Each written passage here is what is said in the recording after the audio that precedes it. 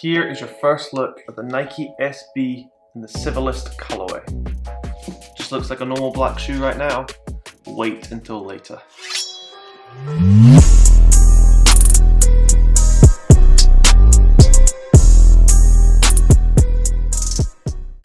Hello and welcome back to the channel. Today we have an unboxing of something that I did not expect to get. So this sneaker released a couple of days ago, and then a flash raffle appeared on Slam City and I entered it, and they do something pretty clever. They limit the number of people that can enter for each size. So I entered for a size and luckily I got in. Didn't get any confirmation or anything like that. And then the next day got a text from DPD saying I was getting a parcel. I haven't ordered anything else from that site, so I'm assuming it's them. I haven't unboxed this, as you can see, it's completely taped up. So could be something else, I guess, but we'll find out in this unboxing. And you can probably tell by the title of this video what the shoe is. So we will unbox this. Hopefully don't damage the shoe because I'm really bad at this.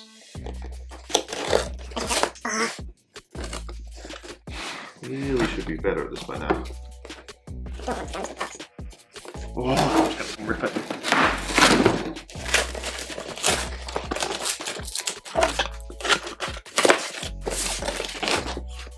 So that was probably the worst unboxing I've ever done. Oh well. Here are the shoes. Obviously it comes with the receipt and everything, but I'm not going to show you that because it has my address on it. So move the box to the side. And here is the Nike SB box. Obviously it has the colourful design as well. Got quite a few of these now. And the label says Nike SB Dunk Low Pro QS Black, Black, Black. As we know, this is not entirely a black shoe. So here's a close look at the label for you.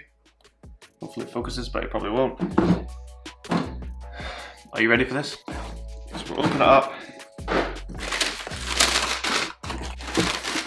Here is your first look at the Nike SB in the Civilist colorway. Just looks like a normal black shoe right now. Wait until later. So here is the Nike SB Civilist. What do you think of this shoe? Let me know down below in the comments. It is practically just a black SB.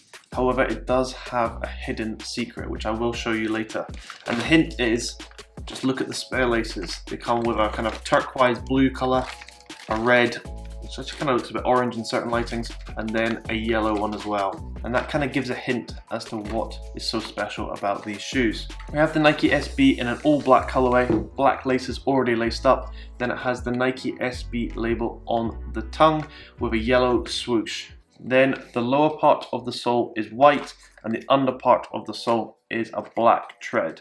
The leather does feel incredibly stiff, but I think that's because the specific material that they've used does actually change color, so I will show you that in a second. A nice little cool feature that they have added is on the inside, if I can get it out,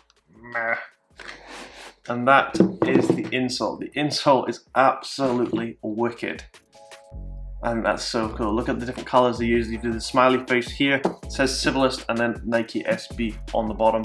That's a pretty cool insole as insoles go, and it's incredibly padded, has that cushioned heel counter, and then at the front as well. Pretty cool.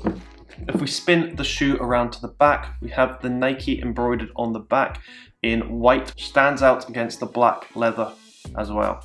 And as I'm holding this, I'm not sure if it's going to show up, but my hands are pretty warm and it's actually making the material change color without me even doing anything to it. So that is just showing you how reactive that these shoes are.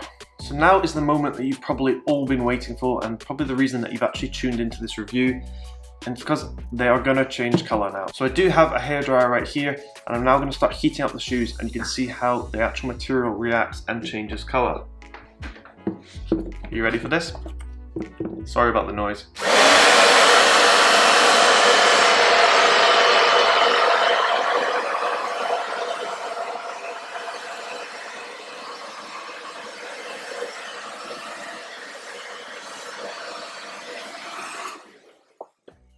How cool is that?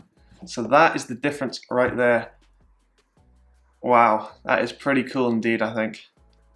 Shout out to Nike and Civilist for actually creating something as cool as that. And I'd love to see photos of this, actually, people wearing them and seeing what kind of colors they actually create out of just natural heat and actually out of the natural change that will occur when wearing this shoe. I think it will look really, really cool.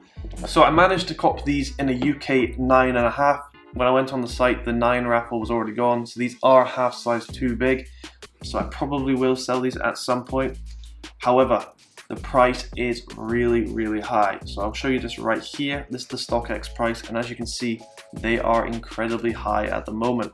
Not sure if they will go up, so I might keep them for a little bit just to see how the prices fluctuate. And then I probably will be getting rid of these, hopefully to somebody who actually wants to wear them.